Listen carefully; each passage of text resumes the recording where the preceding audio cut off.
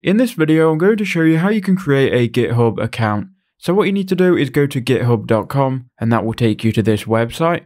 Now from here, we can go ahead and click sign up in the top right hand corner. That will redirect us to the sign up page where we can now begin and enter in an email.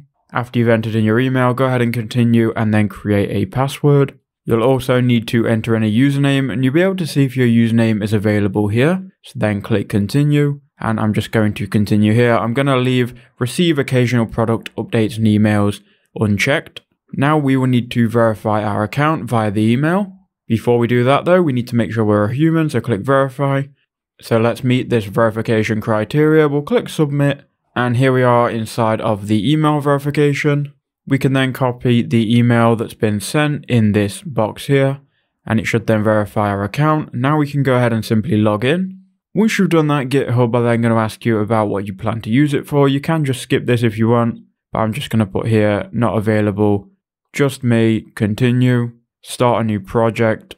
And there you go, we are now inside of GitHub. We can now continue for free and it's going to then take us into the dashboard. From here, if you go ahead and click on the home page, you can create a repository. You can then search for projects as well, but that's how you can do it. I hope that helped you out.